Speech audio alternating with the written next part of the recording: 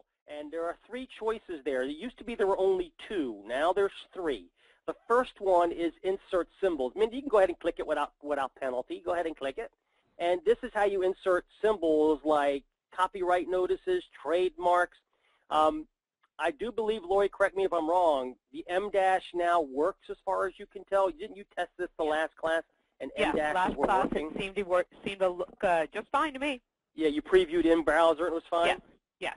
All right, so it used to be if you chose M-, it looked like a long dash, but when you published your lesson, it showed up as a hyphen, which was, of course, not what you want. It appears they fixed that. So if you do want an emphatic pause, a dash like that, that's what you would use. So if you click the second option, that's going to let you insert a variable at the insertion point.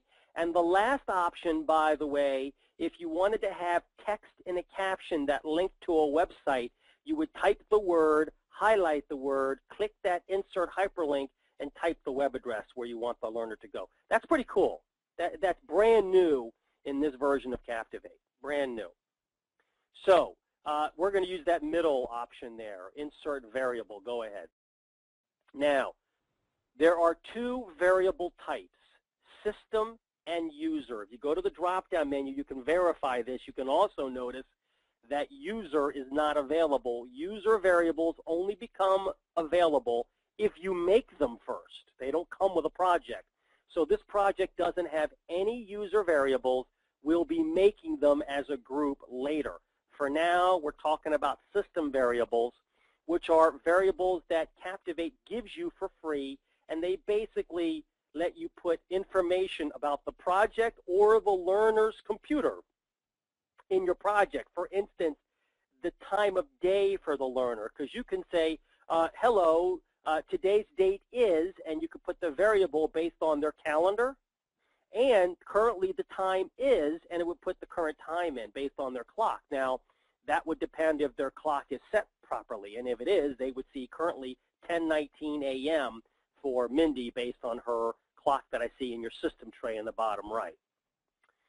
Take a look at the variables drop-down menu where it says select variable. There are a tremendous number of them, and you can just scroll through them and take a look. The problem is, unless you were familiar with the variables, it's very difficult to tell exactly what these variables do. Some of them have got some very cryptic names.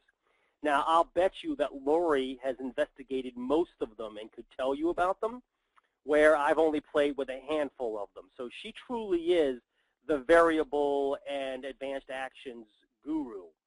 So I'm going to help you segregate this list a little bit. You see where it says View By All? Go to that drop-down menu and choose Movie Metadata. Now, if you go to the variable drop-down menu, the list is significantly shorter, far less intimidating from my perspective.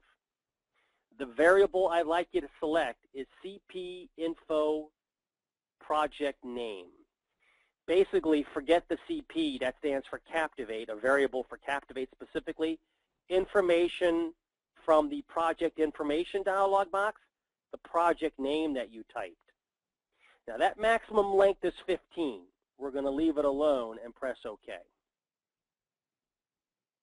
Now I'd like you to move the caption up and to the left.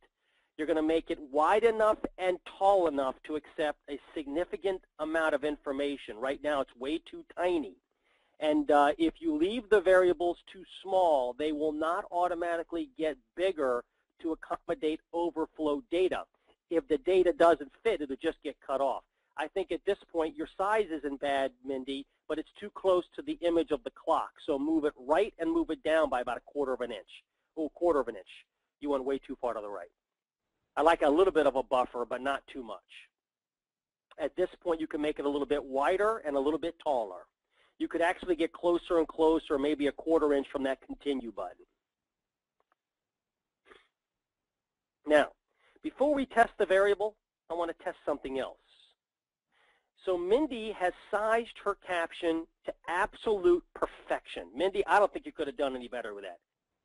Double-click inside that caption and put a period after that second $sign, which, by the way, is simply the name of the variable. Now, the second she types that period, I'm hoping that you all noticed, like I did on her screen, that caption resized. Deselect the caption there, Mindy, and make it taller again. Double-click inside the caption to take that period out.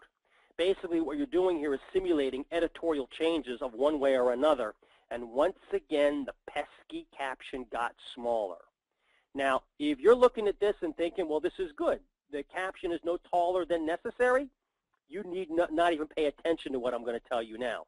If you're looking at this saying, I'm really getting annoyed by that, then here's what you can do to turn the feature off. Adobe says it's not a bug, it's a feature.